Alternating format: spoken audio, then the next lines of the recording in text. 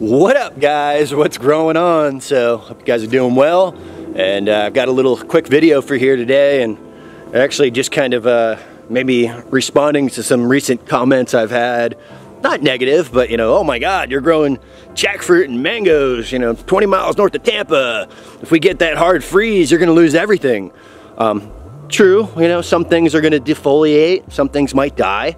We've had a hard freeze. I've been down to the early 20s or low 20s, my first or second year here, and a lot of things defoliated. I had one tree die so far from cold damage here on the farm.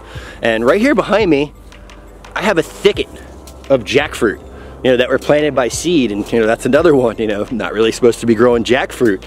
And jackfruit can fruit from a seed in like 3 to 4 years, like ridiculously fast compared to an avocado or a mango.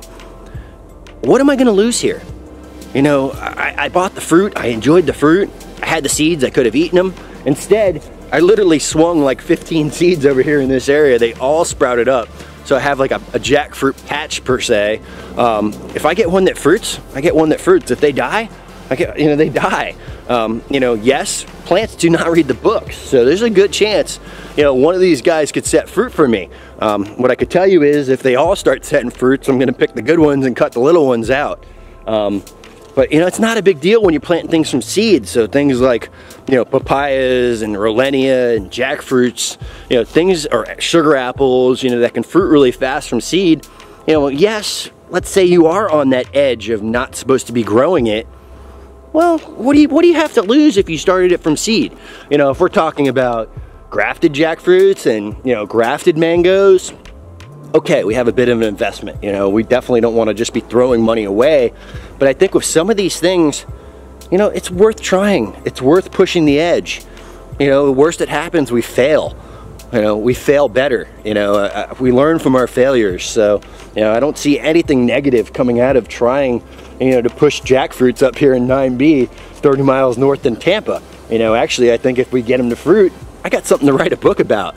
I got something to talk about. So we have had, male flowers on our jackfruits. I'm really hoping next year we're gonna have female flowers on our jackfruits. And I recently top worked all my jackfruits, and they went from, maybe being that thick to being that thick. So they really beefed up when I top worked them like that. That was something that I observed. So, if y'all are on that edge, and you wanna grow that plant, maybe you shouldn't be growing.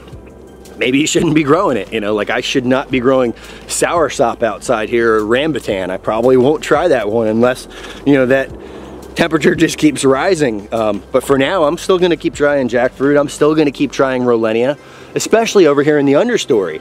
Jackfruit, this is kind of a jungle species. I think that this would probably fruit a little better in full sun. But being here in the understory, it definitely has a little bit more protection in that microclimate effect, because it's not usually the cold that kills things, it's the frost settling on the plant. So, we have that canopy protection for the frost for when that cold does come, it hits those oaks before it hits those fruit trees, potentially speaking. So that year we did, get the defoliation out here was a year that the seasons were really off. It got really cold really early, the leaves dropped really early, so not only did we get a really, really cold night, but we were pretty much leafless. Like the oaks were in the process of transitioning leaves, so I didn't have as much overstory protection, so that was the other thing that was going against me. But the main takeaway here, plants don't read the books. It's worth trying, it's worth pushing the edge with some things, it's especially the things that you could start from seed that you're not gonna lose your butt on. So hope y'all are gonna get out there and plant something you wouldn't have planted before, and maybe it's a seedling, maybe it'll fruit for you. That's what we want. We want that freak, that weird thing to happen. So hope y'all enjoyed this video. If you liked it, hit the like button, please subscribe, please comment down below. Appreciate y'all's support. Pound it.